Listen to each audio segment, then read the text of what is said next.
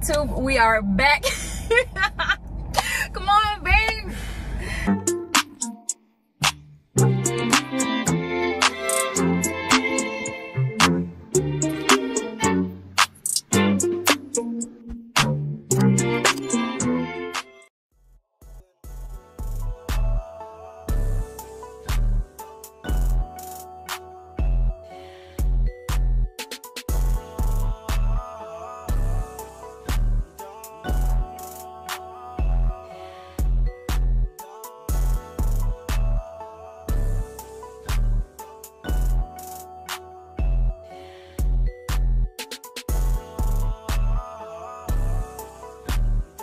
Hey YouTube, what's going on? It's your girl, I'm back. I finally made it to Mildenhall. So yeah, we're just getting some gas right now. We're at the shop at, obviously, I think y'all knew that. Like literally the shop at right there, like where it says Express. So yeah, I'm pointing the wrong direction. It's like over there for y'all, but it's really over there for me.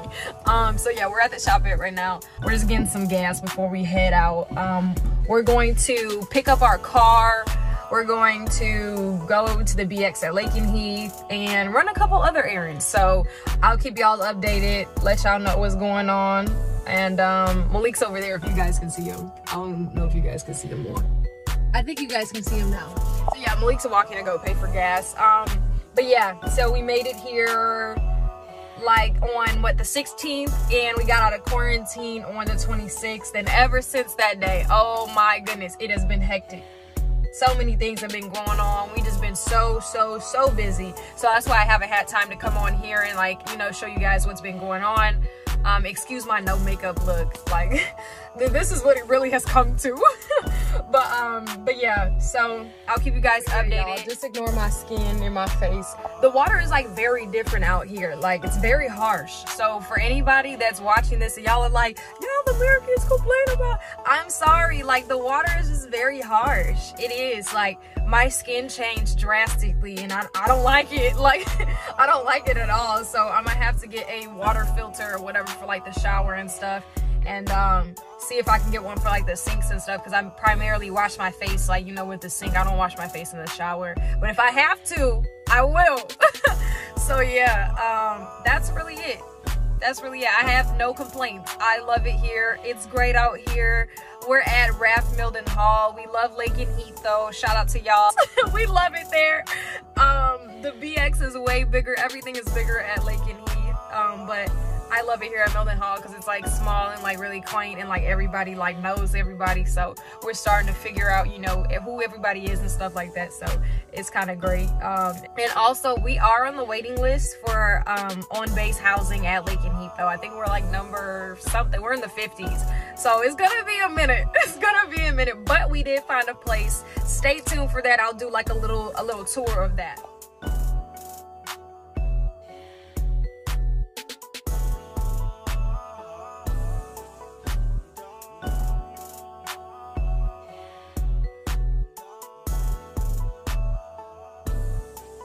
So we kind of got lost in like the quarantine and transitioning and trying to move, trying to figure things out. And, you know, we kind of got lost in England, you know? Just got lost in the culture, got lost in the food. Speaking of culture, my wheel is on this side. I don't know if you can see it. But right now, we're here to talk to you guys about TLF, our experience with that, our experience with coming over here, like the flight and all that good stuff, because I feel like we just kind of like stopped and never gave you guys an update. So we touched down in London. We were we were at London Heathrow. I don't remember what time it was. I just know that it was early in the morning, and we got here and we were still like sleepy-eyed, and we're all like trying to stay up because we're still on like Illinois time. League sponsor got us, you know, somebody to come and pick us up. I think it was, I can't remember the name of the taxi service, but if I remember, I'll at them, tag them, whatever. They were great. They were lit. Great guy, funny, told us, if you have any questions, ask. But for right now, yes, we have cows. Yes, we have sheep. And what else did he say? And we drive on the wrong side of the road. And that's what he told us. So yeah, really funny, really great guy. Taxi driver picked all of us up. There were 2 other security forces members in the car as well, so that was pretty cool. Malik got to make, you know, some connects or whatever, even though they're not in Bravo, because they're in something else, Alpha right? and Alpha. Charlie. Okay, right. So yeah, we got here. It was about a 2-hour drive, I would say. It was heavy traffic, so I believe it was 2 hours. I was the last person to go to sleep in the taxi, and like everybody was like this, you know, oh, and like they were you know, it was that hurt sleep, like, oh, like shoot, you know. So I try to stay up because I'm one of those people, like, I don't know where I'm at, I'm unfamiliar, you know, with everything that's going on. But at the last second, everybody else was like doing that hurt sleep, and here I am drifting home. I said, wait, hold on, what's going on? So yeah, I snored and woke myself up, and I looked to my left, and she was just staring at me. Oh man, like don't you embarrass me. Don't you embarrass me. So we got here. I kind of figured that we were here because obviously the sign said Mildenhall, and I saw, like, you know, barbed wire, and I figured we're here. There were nowhere barbed wire. Yeah, it's a base. Yeah, I figured that we were here. Once we got on the base, I kind of, like, you know, like nudged Malik, like, hey, we're here. So I saw him like hit that corner, and then next thing you know, we were here. We're rolling in, and I'm just like, and he's like telling us, the driver's telling us that like he lives in Back Row. Back Row's like not that far, it's literally a hop skip away.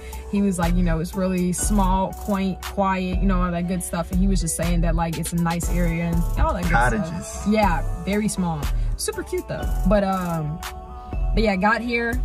At the gate, obviously everybody's looking at us like, you guys are new, so none of you guys' IDs are gonna work. And I'm like, yeah.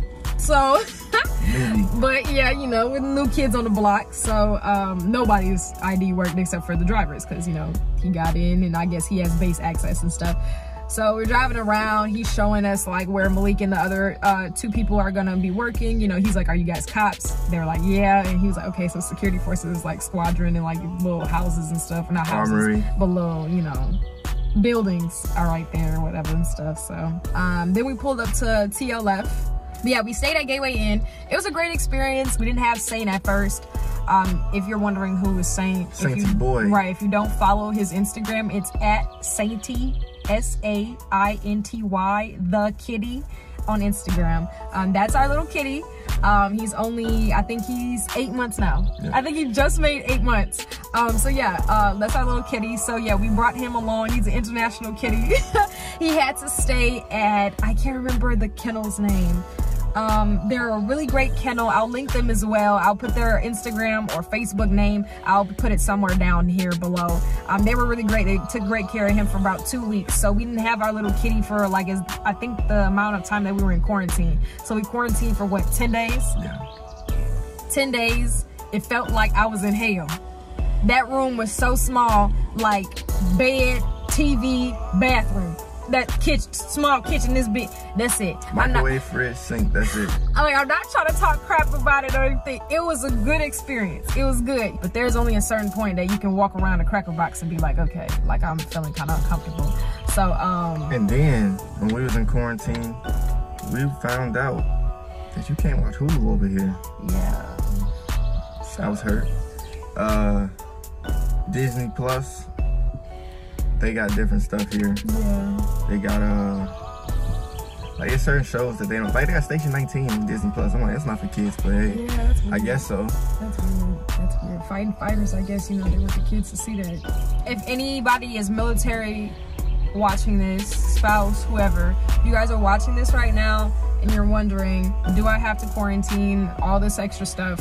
For right now, I'm going to tell you right now that for the 10-day quarantine, you have to have a COVID kit or a COVID test for whoever's with you. If it's just one of you guys or if it's 2 of you guys, you need to have your COVID test in order to come over here. You cannot go through customs and not have your COVID test kit, the little paper that says that you have. I think it's a passenger locator form that we filled out. You will be stuck. Yeah, you have to, and you have to make sure that you send it to the right place. Important. Ask your sponsor where that person, you know, he or she wants you to send the dang COVID test to or the COVID kit. That's important. The thing is, they ask you, where are you quarantining at? So reading this is like, you know, without talking to your sponsor is like, okay, kind of confusing, but I'm gonna just go ahead because that's super important. You guys have to test day 2, day 8. I don't know anything about I think people can test on day 5. Yeah. And they can like get out of the quarantine. We couldn't do that. So day 2 and day 8 for us. You have to have all that information, have all your stuff, all your passports, and have all your stuff, including that passenger locator form. Have all of that. I think once you have that, to be honest, you're good. You're golden. Once you get through customs and once you have your COVID tests, your kits, you're good. Nothing else should be really going wrong in a sense. Like Malik said, you just have to go to your briefings. I fell asleep on them. Don't be like me. I can admit that I'm wrong. I can admit my ways, okay? You know how hard it is to sit there and look at a screen and to not get distracted? Oh my God. And then they give us breaks. Like, don't give me no break. Why would you give me a break in a briefing? I'm gonna go to sleep. 10-minute break tells me, oh, I got a 10-minute nap. 10-minute nap turned into dang, then you wake up. Thanks, everybody. I'm like, oh my God, bruh. We're a hot mess, guys. I'm so sorry. But yeah, in terms of like the whole experience with TLF, well, that room, that specific room, since it wasn't a pet-friendly room, it was all right. I did kind of have, what's it called? Cabin fever. I did have cabin fever. Did you have cabin fever? Like, you want to go outside? Yeah. You know, yeah. So we both had cabin fever.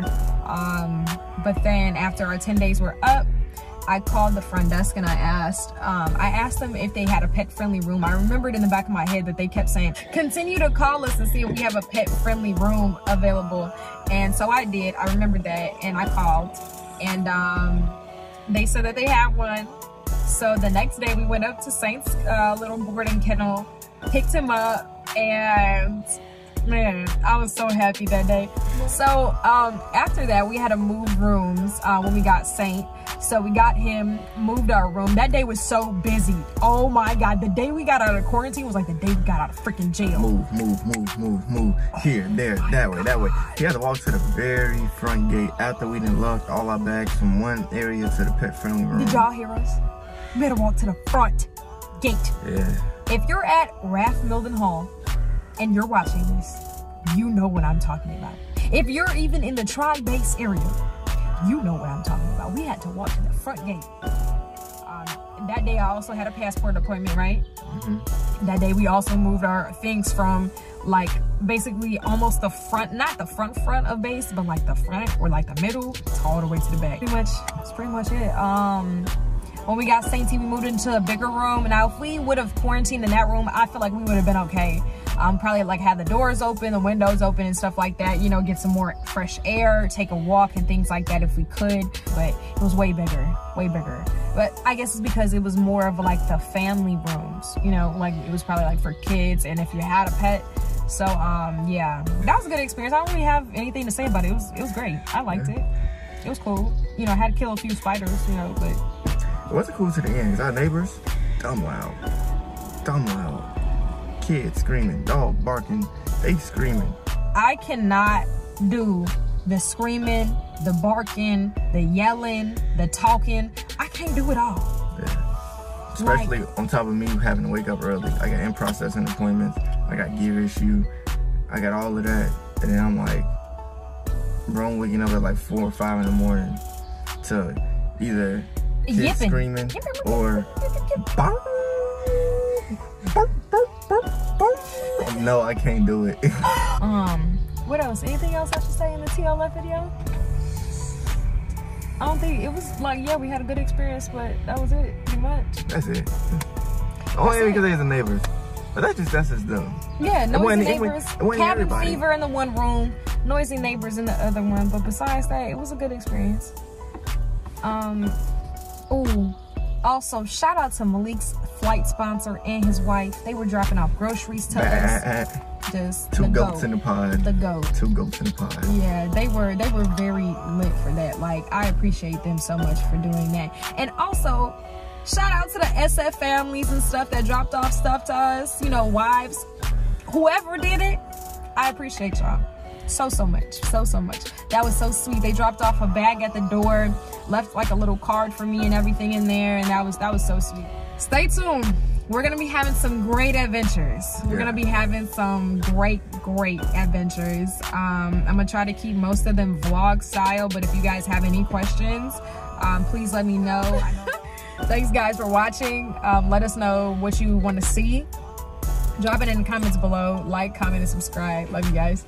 Cheers.